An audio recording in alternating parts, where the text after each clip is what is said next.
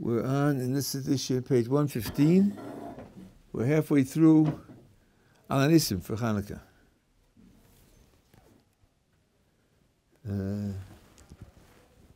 That's better. I can see. So what we had so far, introduction was, we're giving general thanks for the miracles and the battles in particular that were fought. And we have that it's the time of Matisyahu and his children. We said it was a civil war motivated by the Greeks and their Greek culture. And we talked about the fact that they believe in nature, and that's why they, at a certain point, opposed Shabbos, Milah, and Rosh Chodesh, because Rosh Chodesh, you can overpower the moon. And then it says that you stood for them in their time of their pain. Oh, so I forgot to turn this on. Oh.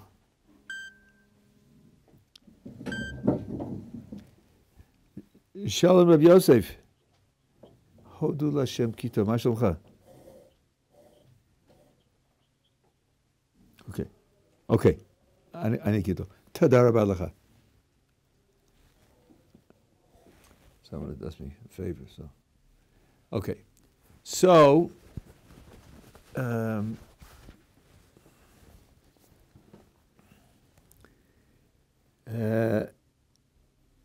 he stood for us and fought our battle and took the revenge for us, and he handed over the mighty into the hands of the weak and the many into the hands of the few.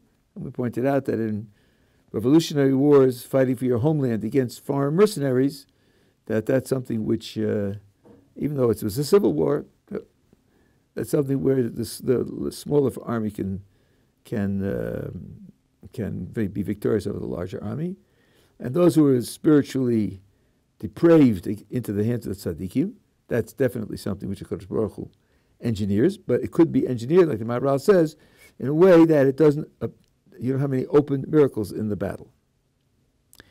And then it says, and for you, in other words, you, HaKadosh Baruch Hu, for yourself, you made a great and holy name in your world.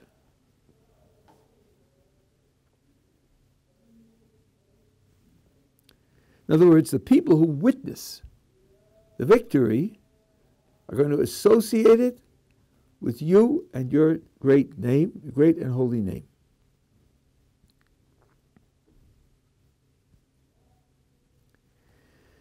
And for your people, Israel, you made a great salvation, and they translate Purkin in a funny way.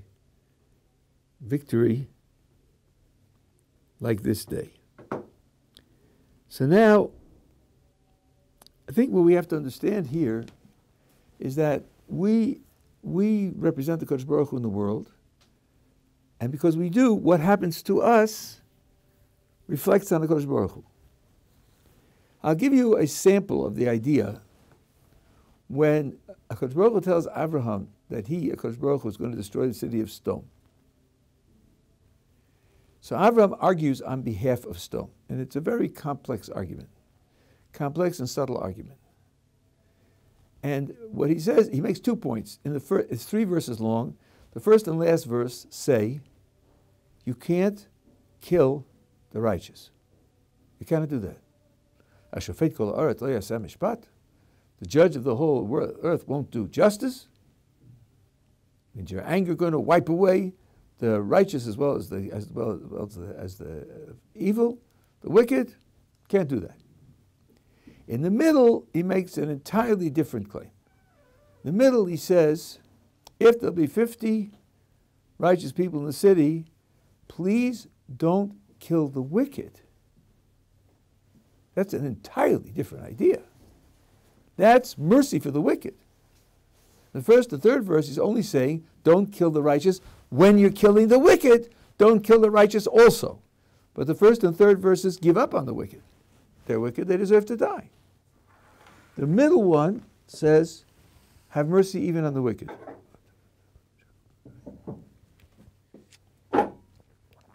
Now, We look at the taina that's expressed in the first and third verse. The judge of all the earth can't do injustice. And he puts it in very strong terms. Abraham does. So the first thought is, right, I mean, God can't be unjust. Maybe mercy, maybe they don't deserve mercy. Not everybody deserves mercy. Sometimes justice has to be carried out. But to kill the righteous also? That's the first thought. The second thought is, well, if that's so obvious and that's so impossible to accept, why does Abraham have to ask for it? Why doesn't Abraham just take it for granted? Abraham should have said, of course you're not going to kill the righteous together with the wicked. That's you say in Yiddish, upgeret. That's for sure what they take it for granted. But I want you to also have mercy on the wicked. Why does he make such a strong claim that he can't do that? And I didn't see anybody ask the question. I think it's a good question, and I have an answer for it, but it's only my answer, so you could look elsewhere. Let's ask about this world. Do righteous people suffer in this world? Oh, yes, they do. Happens all the time. And the Torah sources recognize it. The book of Job was written by who? Don't know the author of the book of Job? Moses. Hello, it's a very old book. Jews have been reading it for 3,300 years. The idea of righteous people suffering is definitely part of our literature. It's definitely part of our tradition. And anybody who has his eyes open sees it happen in the world. And the Gemara talks about it. Righteous people do suffer. So now let's come back to Abraham and ask the question the third time, back around the corner and say, so why are you so indignant that it can't happen? It does happen. It happens very often. The judge of all the world shall not do justice. So righteous people suffer often. Certainly October 7th, but even beyond that. So I think the answer is this. It depends upon how they suffer, what makes them suffer. If they suffer through natural forces or through the evil that people do, you're not going to infer the values and priorities of the Creator because nature is designed to hide the Creator. We spoke about that. When the world operates according to what looks like nature, what looks like it operates on its own blindly, that's because the Kodesh Baruch Hu wants there to be something that hides His presence. That's part of the essential character of this world.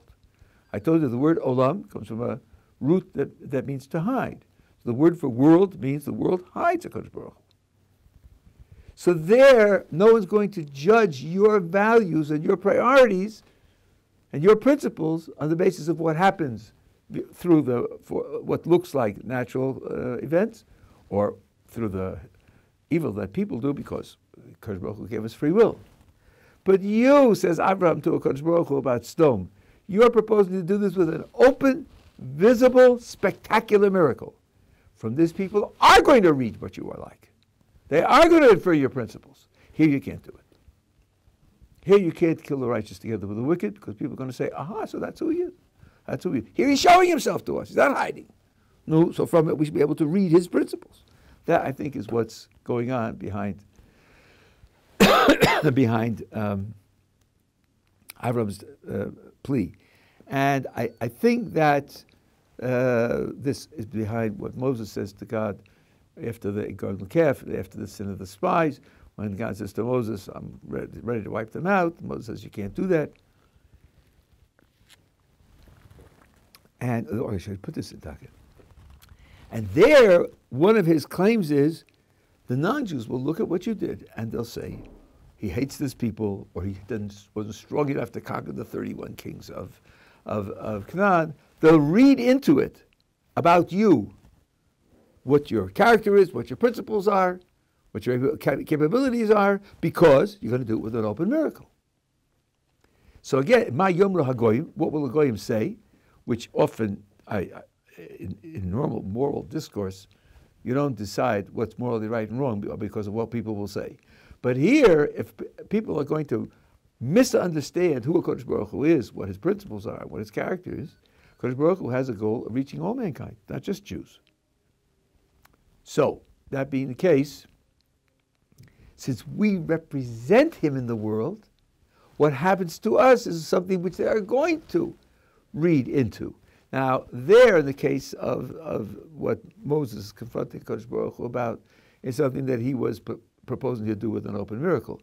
But even without an open miracle, non-Jews who have an understanding of how the world works expect Jews to be protected because they're the chosen people.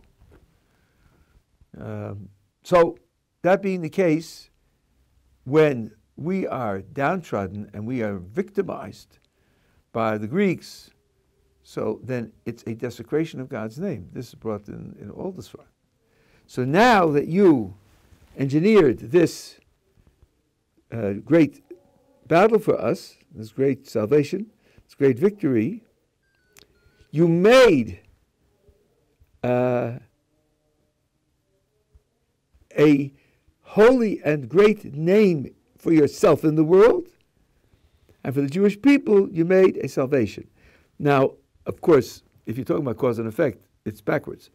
By making a great salvation for us, you made for yourself a great name in the world. But the more important effect is making His name great. That's the key thing that wants to be done. Indeed, when we ask for salvation and protection, we say, L'man Shimcha, for the sake of your name. We're not asking for ourselves. We're asking for the sake of the fact that when we are downtrodden, your name is desecrated. And when you save us, then your name will be glorified. So really the most important thing is that His name should be glorified. I think that's one of the things that's being communicated here, is that by making the salvation for us, because we represent you in the world, you made for yourself a great and holy name in the world. Yeah. Does Hashem have like two goals that He has to balance out? Is hiding Himself and not making suffering? Very good, absolutely. And this is a general theme. You say that the two agendas that have to be balanced. This happens all the time. This is a crucial idea in understanding how Kodesh Baruch Hu runs the world, not what He is, but how He runs the world. For example, you have Chesed and Din. Chesed, loving kindness, and Din is strict justice. And as I have told you, in a particular instance, they contradict one another. A particular instance cannot be both Chesed and Din. Din means you get what you deserve, what you've earned, what yours by right, and Chesed means you get something you didn't earn, and you don't deserve, and it's not yours by right. So it can't be both. That's a contradiction. And sometimes the Kodesh Baruch Hu chooses Chesed, sometimes He chooses Din, because there is a contradiction in the way in which they would operate. And I think that's true for the two that you're choosing now as well. That hiding on the one hand, which is part of his principle, and showing correct principles is also something. I've got to calibrate this. I keep forgetting this comes up now. It's about 170. So let's do 170. Wouldn't it be unfair for Him to create any pain in the world while He's trying to hide Himself? I don't know, but pain is how He hides Himself. Pain is how He hides Himself. Why should people experience pain because Hashem wants to hide Himself? Because the hiding gives them the opportunity to do what's the best thing for themselves, and that is to exercise free will. If you're not going to be hidden, that would mean reward and punishment would be immediate upon the action. When you do that, you take away all moral incentive, you just become selfish, and there's no test of free will. I mean, I'm taking it in two words. There's a whole literature on that, but that's the bottom line. Oh, yeah. So if the goal is to glorify the name of Hashem as like the real thing that is at stake here, so I mean I don't know if it's been read in between the lines, but is it that when the Jews are not going to glorify so to speak the proper way, then there's like a greater danger and for the Jews, even though that affects the sake of Hashem, the name of Hashem, but that's right. That's what he's pointing out. All right, so it's the same tension that he was pointing out. In other words, here where he decides to punish us, right? So then the punishment is then going to degrade his name in the world, and that's similar to what we say, imo and chivatzara, that when we are in pain and suffering, he's also suffering, and that includes going into Golus. That the Shekhinah goes into Golus with us. That Shekhinah goes into Golus. That's a horrible thing, a horrible idea. Yeah, that's what happens. So he has to balance the tragedy of the Shekhinah going into Golus versus what happens when we're not punished, depending upon the way in which we're behaving. It's like they say, the Beis HaMikdash. He destroyed the Beis HaMikdash because we weren't behaving appropriately. But he's destroying his temple, his Beis HaMikdash. How does that work? The answer is the Beis HaMikdash is a tool, a very powerful tool, to affect how the world runs. And if we're not living the right way, we're going to do great destruction with that tool. So as to save the world from that destruction and to save us from being guilty for that destruction, he takes away the Beis HaMikdash. All right, it's all linked. All of it's linked. It's a linked idea. Okay, now, very careful here.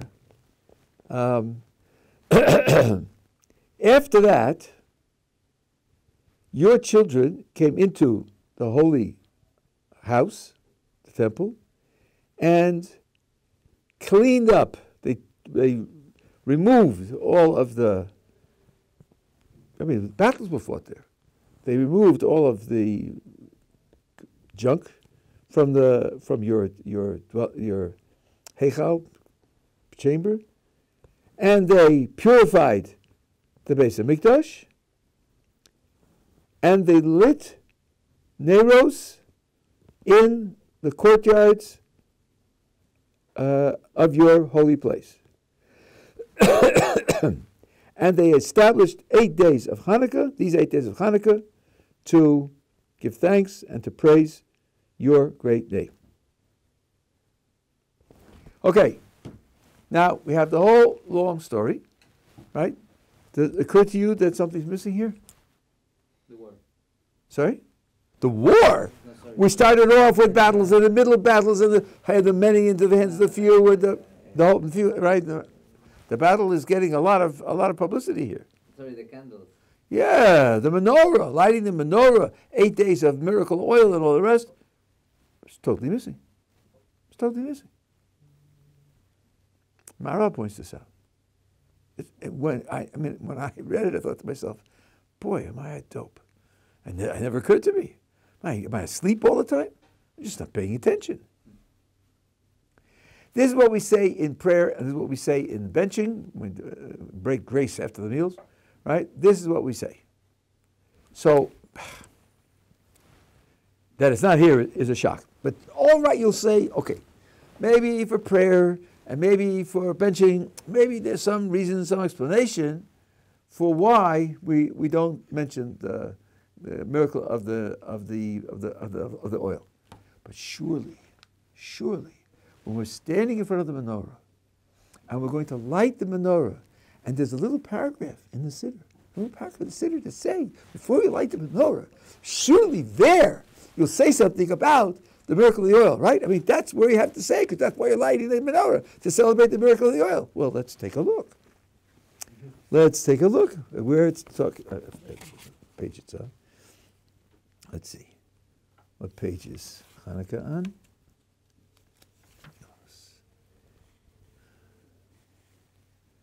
Here we are.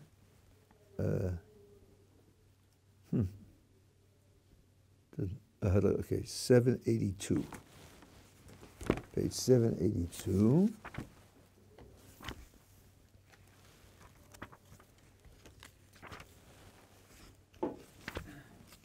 Here we go.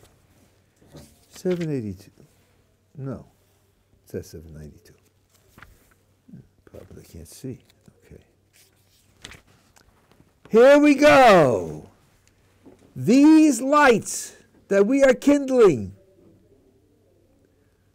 for the miracles and wonders and salvations and wars that you did for our ancestors in those days at this time, through your holy priests, and all 8 days of Hanukkah, these lights are holy, and we have no permission to make use of them, just to see them, in order to give thanks and praise to your great name for your miracles and your wonders and your salvation.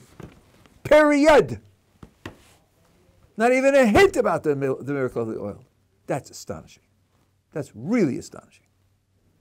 Ask other people. Ask people when you go to houses and everything else. Ask them, why is the oil missing from the liturgy entirely, even when you're going to light the menorah? So the Maharal has a very deep explanation of this. He says, it could take a week talking about it, I'm skimming off the top. He says, as I told you before, that if you were attached to the Maccabean forces, you would not have seen any open miracles. And the only open miracle was the miracle of the oil. What's the lesson of Hanukkah? What is it supposed to teach us? So I told you that the Greeks believe in nature. Nature's everything. Even the gods are features of nature. The world is eternal, no beginning and no end. The laws of nature are absolutely necessary. Everything is nature. What's our attitude? Our attitude is nothing is nature. Nature is nothing. It's zero. It's all divine activity. And for those who are prejudiced and haven't thought about it in any depth, the Rambam agrees to this. Don't tell me that he believes in nature and laws of nature and the natural world and so forth and so on. I'm not going to go through but I'm writing a book on the subject at the moment. Certainly the Ramban, who talks about hidden miracles and visible miracles, it says anyone who believes that anything that happens to any human being is nature alone has no part in Moses' Torah. No part in Moses' Torah. And for the aficionados, he never says that about the Rambam. And his commentary in the book of Job, he mentions the Rambam's position and doesn't criticize it. So don't tell me there's a big machlokes between the philosopher and the Kabbalist and so forth and so on. That's nonsense. So how do you communicate that nature is nothing? Meaning that nature is, as we've said now 6 times, just how HaKadosh Baruch Hu hides his presence. When you hide something that's present, it's present. Hello, it didn't go off to the galaxies where it's invisible. Something that's hiding is right in front of you on the table. You just don't see it. Like how do you hide a diamond? Well, you can dig a hole in the backyard, or you can put a few trinkets on the table in a casual dish. You know, some money and some stones and some other things. And put the diamond in there. No one will even notice it. It's right there on your table, but no one will notice it. No one will assume that that's where you're going to put a precious diamond. Things that are present can be hidden. When you talk about hiding something, typically it is present. You just put it out of sight where no one can see it. So the point of the victory of Hanukkah is for us to learn how to look at the natural. That's the point of it.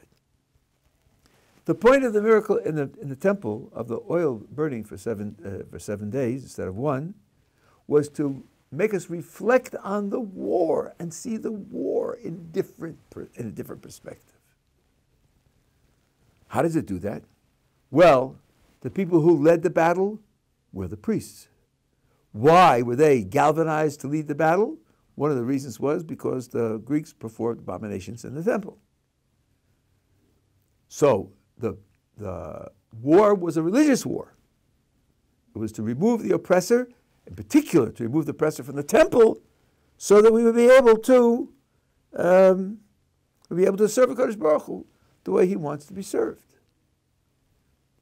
So, on the very day that we conquered Jerusalem, the war kept going. We were moving from south to north, and we had to continue to push the Greeks out. We had to continue. It went on for, I don't know how much longer, months anyway. But we conquered Jerusalem, and we came to the temple, and we cleaned out the temple, And then it was a question of lighting the menorah. Well, the golden menorah wasn't available. You don't have to make the golden menorah out of gold. You can make it out of wood. You can make it out of metal. You can make it out of anything you want. So they made a makeshift menorah. Right? And then oil. They're looking and looking and looking for what? For oil that's tahor. Oil that's pure. Why? Why are they looking for pure oil? The law is that if the only oil you have is tamei, you use tamei oil. Being tahor is not ma'akiv.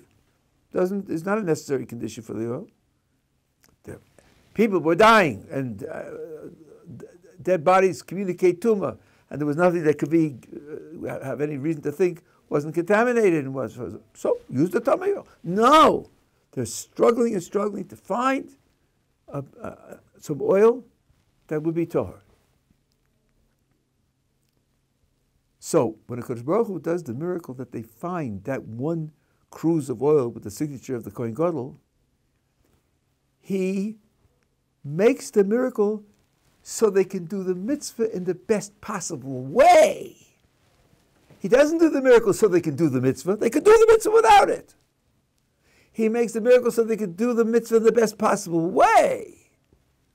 All right, now let's think back. They made a war, risked their lives to chase the Greeks out of the temple and out of their... Is there a law in halacha that if a goy comes into the temple and does an abomination there, that you have to risk your life to stop it? No. There's no such law. There are only 3 types of violations for which you're required to risk your life, and that's not one of them. They made a war when they weren't, strictly speaking, required to do it because they couldn't stand that kind of abomination. They made a war that's lifting mishur sadin, that's going beyond what's strictly required. So Kodesh Baruch Hu did a nace for them, enabling them to do the mitzvah in a way that's not strictly required. It goes beyond what's strictly required. It's zelu maseh. When you look at the war and you look at the miracle, they match one another. They have exactly the same structure. Now, you take the little amount of oil and it lasts for 7 days. That's a miracle. That's an open miracle. Now you take the few and they conquer the many. You take the weak and they conquer the strong. Although that does happen in other cases, like we said in Vietnam and in the American Revolutionary War and so forth and so on. What it's teaching you is that sometimes that when it happens, it looks natural, but it isn't natural. What looks like nature also is divine providence. So just like in the oil, the divine providence is visible, that's to teach you that in the war, it was also divine providence, even though it wasn't visible. It's hidden divine providence. The whole exercise is an exercise in how to look at nature. I used to call this the nature of nature. The fact that nature isn't what it seems to be. Nature is itself divine activity in a way that the divine author of the activity isn't visible.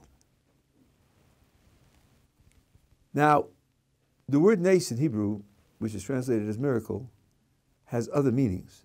In particular, a nace is a pole on which you hang a flag.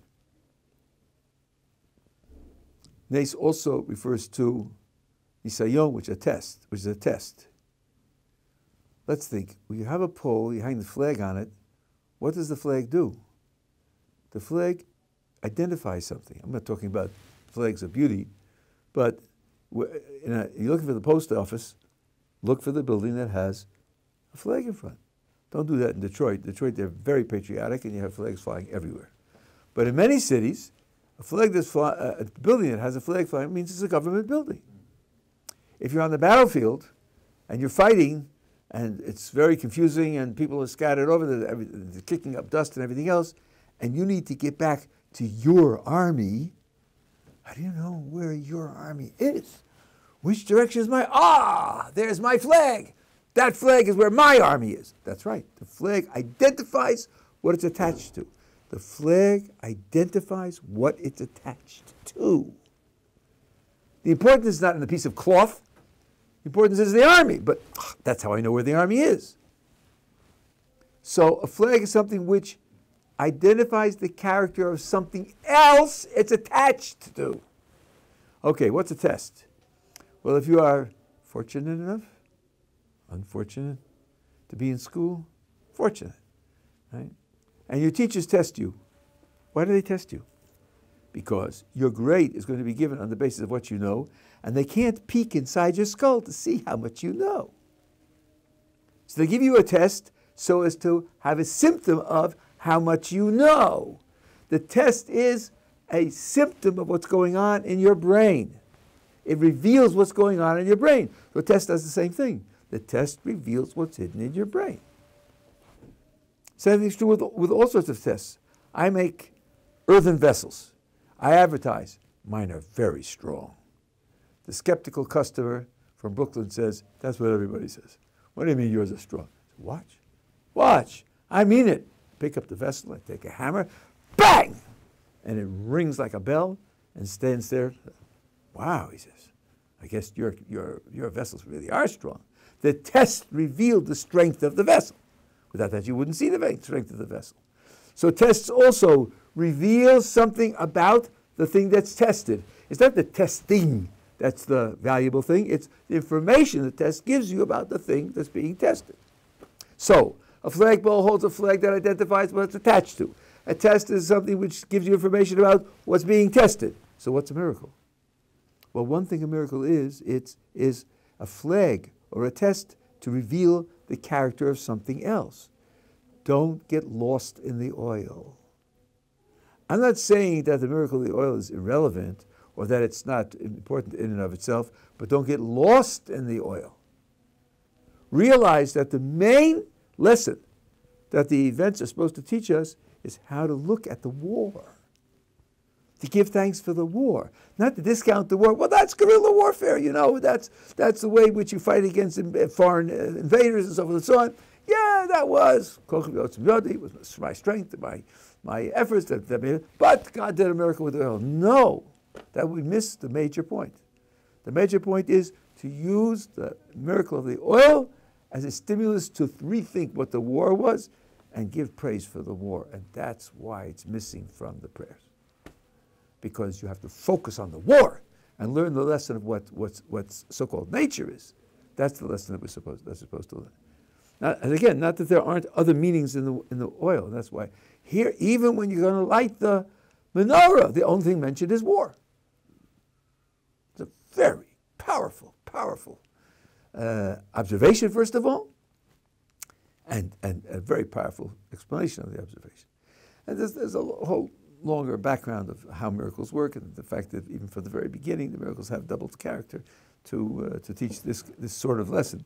But that's the way I would explain the the absence of mentioning of the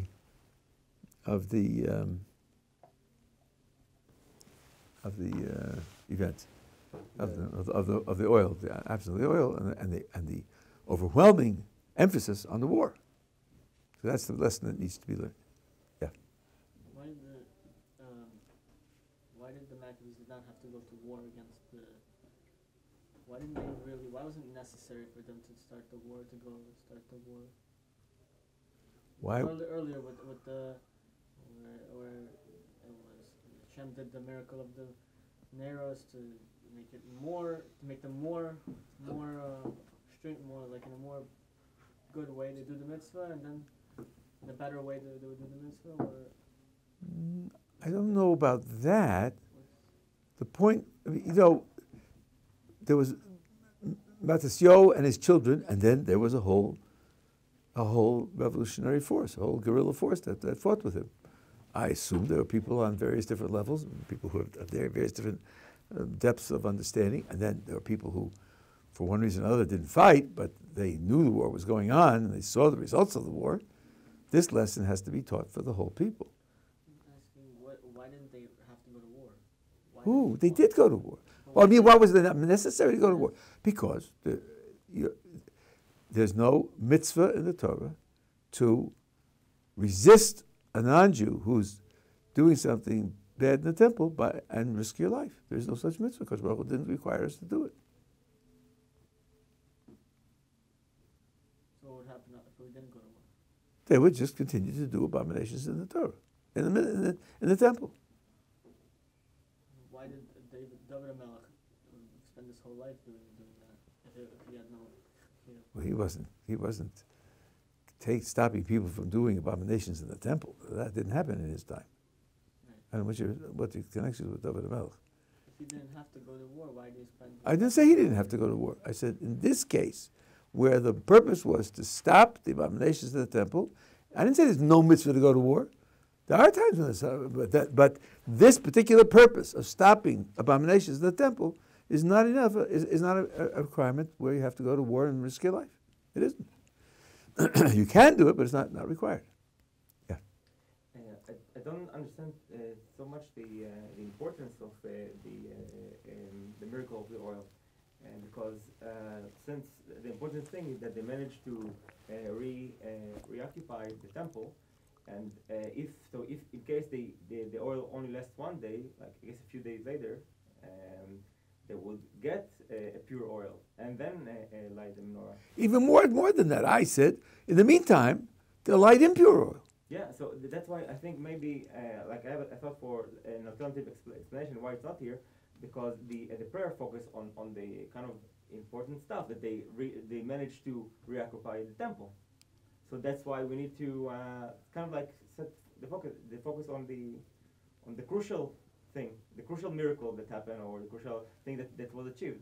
And another point, if I may, is that after like even in the falling of the second temple, maybe there are other like small miracles, small victories, which are not necessarily in prayers. So that's why another kind of like thought that also support this point, that again the crucial thing was that the Jews managed to reoccupy the temple. So that's why it's in here, not the oil.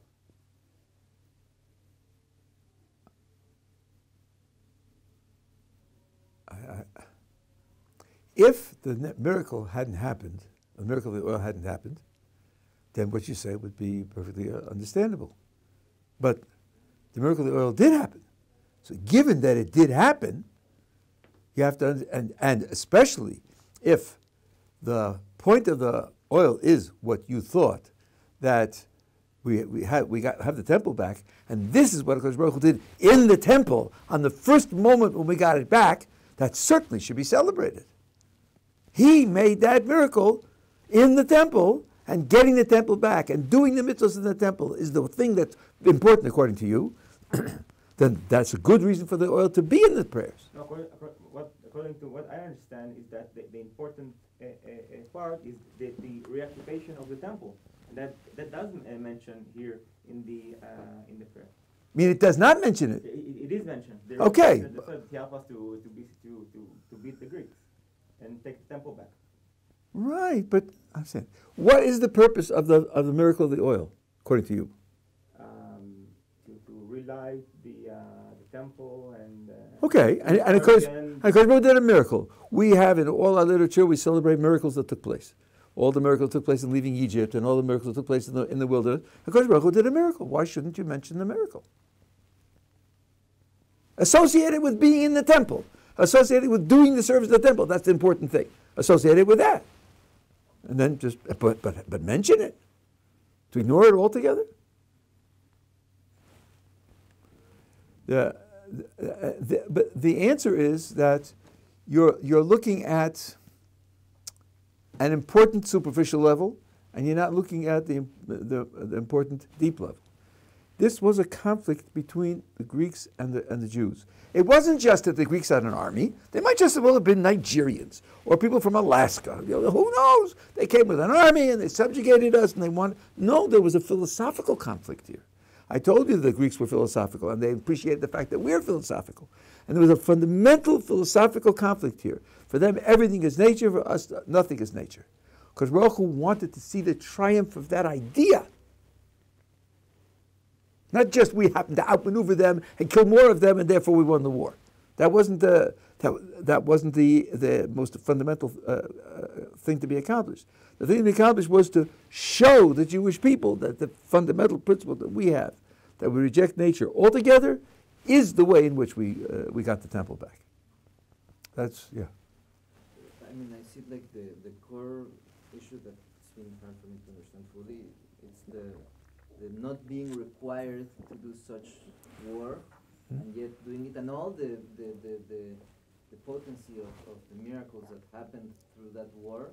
As Rabbi just mentioned, that it's because it was like an entire ideological conflict. Yeah. But then, like, how to see in many, let's say, through the centuries, when we weren't required, and it's very hard to see like what, how is it that not being required has been sometimes taken like as a more to that side than to like what's the how to know like what they decided to do it because they couldn't stand it. Well, I don't think they couldn't stand it. This was the high priest, and this was his people. They had a very deep grasp of everything that was going on, and they saw that it was important to do. It was important and right to do. Not that it was a legal mitzvah requiring it for them to do it, but it was important and right to do.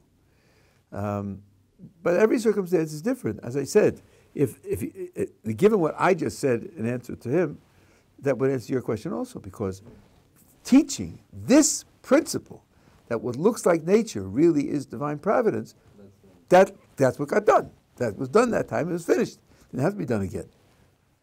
Right? So then the later conflicts don't have that purpose. They have it's a different type of conflict. Each generation and each circumstance and each population has its own tests. Yeah. So the Anshe Knesset Gedolah wrote those. It's very difficult to know. They set up the structure of Tefillah 3 times a day and the basic structure of the Shemona Esrei, but there are Gemaras which indicate that the text was fluid for a long time, and exactly who wrote each words, I don't know. I don't know if we know. There was one time when someone got up to say the repetition of the prayer, and he added a whole long passage, and he was only criticized for the fact that he used material that was inappropriate. Didn't say, it's not in our text, what are you doing adding to the text? He wasn't criticized for that. So it's very difficult to know who exactly decided upon which pieces of actual text. Maybe art schools. I don't know who they attribute this to, who wrote it. Let's just take a look. Maybe they say something here. Also, I know that some synagogues add prayer for the sake of Israel. So I come from a point. I'm just asking: isn't it a problem that we don't know, don't know who wrote it, and so how come it's not a problem? And who allows to add lines to our prayer? That's a general question, but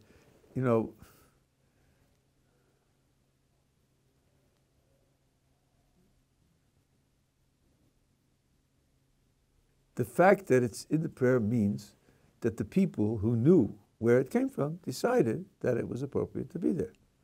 So the fact that we don't know doesn't create any problem.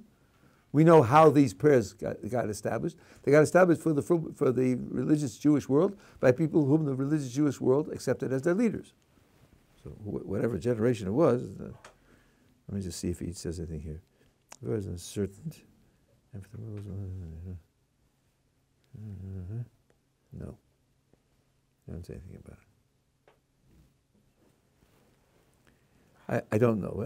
I just know that the text was fairly fluid. Now, having said that, the differences that we have between Ashkenaz and Sfard and Eretz Mizrach and everything else, the differences are 3%. So the 3% of the text. It's very, very, almost completely identical. So that being the case, it's got to be something which was, accepted at a time when it would be the basis for all the different groups that we have. Otherwise, we'd have vastly different prayers. We don't have vastly different prayers. I wanted to say one more thing to answer what you said before. I think you picked on a very, very important general issue, the idea of the fact that in some generations God is more hidden and sometimes less hidden. The amount of hiddenness determines the kinds of tests that you face. Today, there are Jews who struggle with the problem of atheism. If you were in the wilderness with Moses, atheism wasn't on the page. If you take an atheist position, they would throw you out as a mental incompetent. Right? You're seeing miracles all the time. Korach criticized Moses' judgment in a particular case and was swallowed up by the earth. There's no question that atheism is not. So it wasn't a problem for them. For us, it is a problem.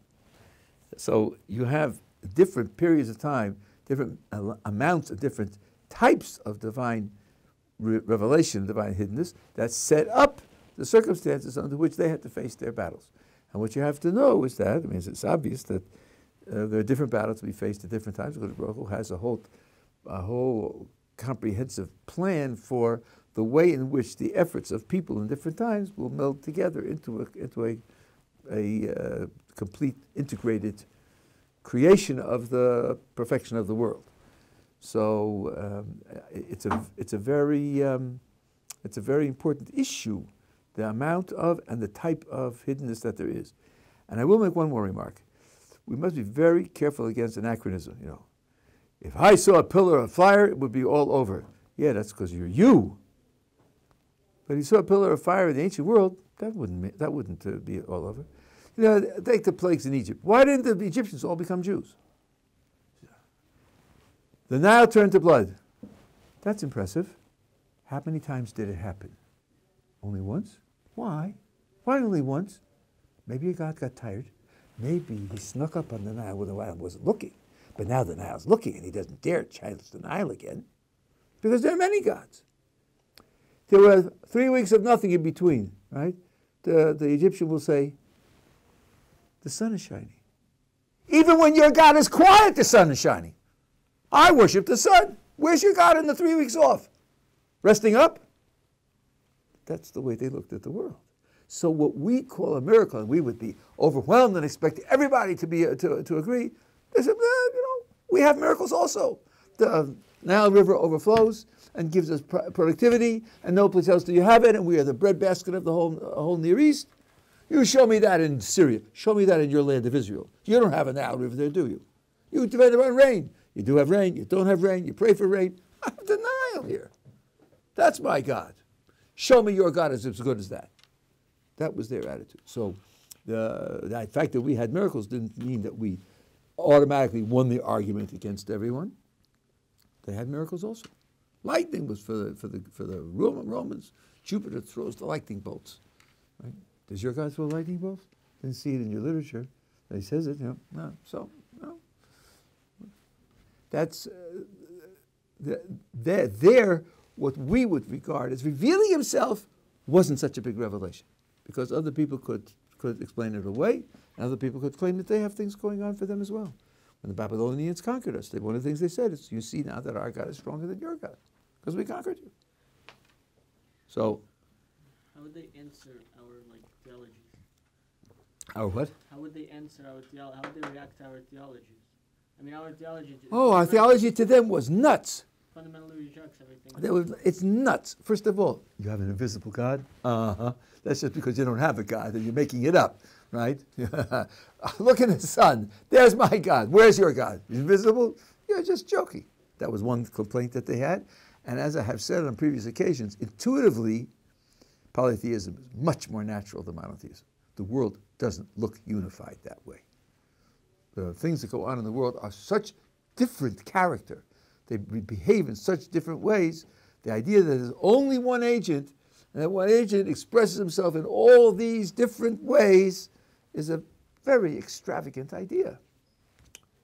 Indeed, some people want to say that the move for unification in science came from monotheism.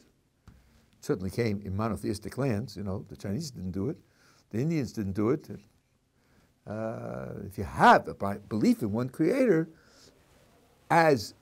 in spite of the fact that there's so much disparity in the world, So then you could think, if there's one creator, maybe there's one plan, maybe there's one principle, and you could search for it. But otherwise, the idea of a single creator, a single manager of the world, just certainly doesn't look that way. So the position that we took was, the Greeks made fun of us for that reason. They said, you're just joking, in terms of the theology. Okay.